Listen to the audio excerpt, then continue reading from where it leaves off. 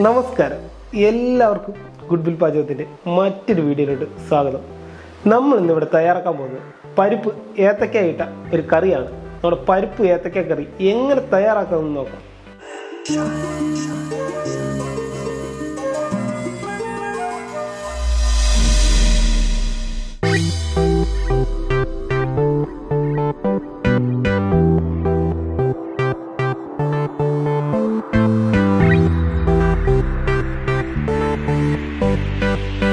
നമ്മുടെ ഏത്തക്ക പരിപ്പ് കറി തയ്യാറാക്കാനായിട്ട് നമുക്ക് ആദ്യമേ അരപ്പ് തയ്യാറാക്കിയെടുക്കാം.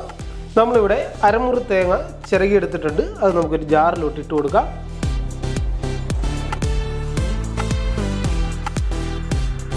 നമുക്കിതിലോട്ട് 1/4 ടീസ്പൂൺ ജീരകം നമുക്ക് ചേർത്ത് കൊടുക്കാം. നമുക്ക് ആവശ്യത്തിന് വെള്ളം ഒഴിച്ച് നമ്മുടെ തേങ്ങ നന്നായി നമുക്ക് അരച്ചെടുക്കാം. അങ്ങനെ നമ്മുടെ അരപ്പ് നന്നായി അരഞ്ഞു കിട്ടിയിട്ടുണ്ട്. നല്ല മഷി രീതിയിൽ അരച്ചിരിക്കുകയാണ്. നമുക്കിനി പരിപ്പ് കറി എങ്ങനെ തയ്യാറാക്കാമെന്ന് നോക്കാം. അങ്ങനെ നമ്മുടെ ഏത്തക്ക പരിപ്പ് കറി തയ്യാറാക്കാനുള്ള നമ്മുടെ ഉരുളി റെഡി ആയിരിക്കുകയാണ്.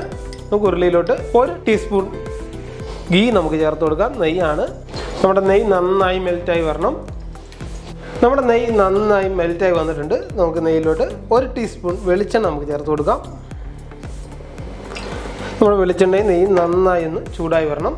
നമ്മുടെ നെയ്യും വെളിച്ചെണ്ണയും നന്നായി ചൂടായി വന്നിട്ടുണ്ട്. നമുക്കിതിലോട്ട് 1/2 ടീസ്പൂൺ കടുക് ചേർത്ത് കൊടുക്കാം. നമ്മുടെ കടുക് നന്നായി പൊട്ടി വന്നിട്ടുണ്ട്. നമുക്കൊരു 1/4 ടീസ്പൂൺ ജീരകം നമുക്ക് ചേർത്ത് കൊടുക്കാം. ജീരകം ഒന്ന് ചെറുതായി മൂത്ത് വരുമ്പോൾ നമുക്ക് 2 വറ്റൽമുളക് ചെറുതായി കണ്ടിച്ചെടുത്ത് നമുക്ക് ഇട്ട് കൊടുക്കാം. ഈ കൂട്ടത്തിൽ തന്നെ 1 തണ്ട് കറിവേപ്പില നമുക്ക് ചേർത്ത് കൊടുക്കാം.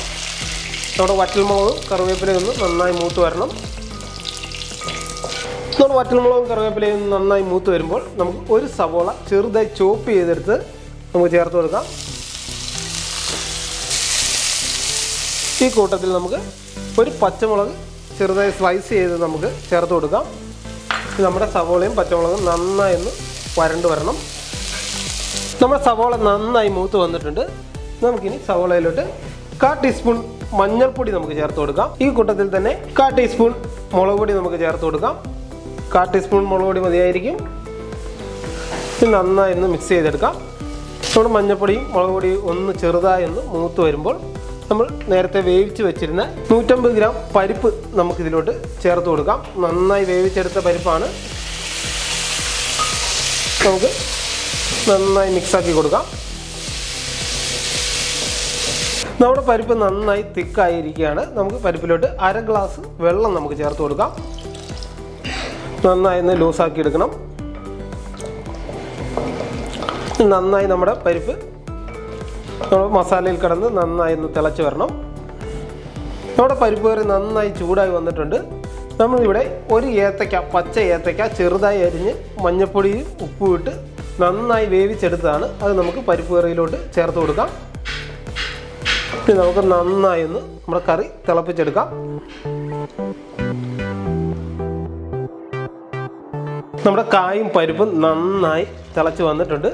നമുക്കിനി ഇതിലോട്ട് നമ്മൾ ആദ്യമേ തയ്യാറാക്കി വെച്ച നമ്മുടെ തേങ്ങ അരപ്പ് ചേർത്ത് കൊടുക്കാം. നന്നായി ഒന്ന് മിക്സാക്കി എടുക്കാം. ഇനി നമുക്ക് പരിപ്പ് കറിക്ക് ആവശ്യത്തിനുള്ള ഉപ്പ് നമുക്ക് ചേർത്ത് കൊടുക്കാം. നമ്മളിവിടെ 1 ടീസ്പൂണോളം ഉപ്പ് നമ്മൾ ചേർത്ത് കൊടുക്കുന്നുണ്ട്. ആവശ്യമെങ്കിൽ നമുക്ക് ഇനി ടേസ്റ്റ് ചെയ്ത് ചേർത്ത് കൊടുക്കാവുന്നതാണ്. നന്നായി ഒന്ന് മിക്സാക്കി എടുക്കണം. നമ്മുടെ പരിപ്പ് കറി നന്നായി ഒന്ന് ചൂടായി വരണം.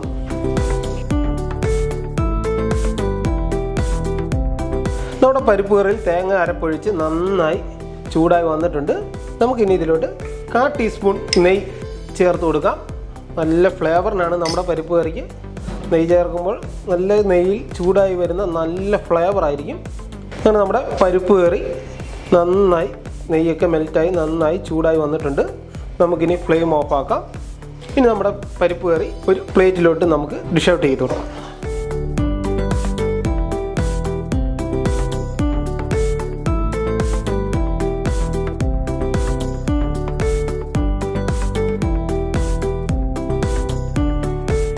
അങ്ങനെ നമ്മുടെ പരിപ്പ് കറി റെഡി ആയിരിക്കുകയാണ്. നിങ്ങളെല്ലാവരും വീട്ടിൽ ഇതേ രീതിയിൽ ഒന്ന് ട്രൈ ചെയ്ത് നോക്കണം.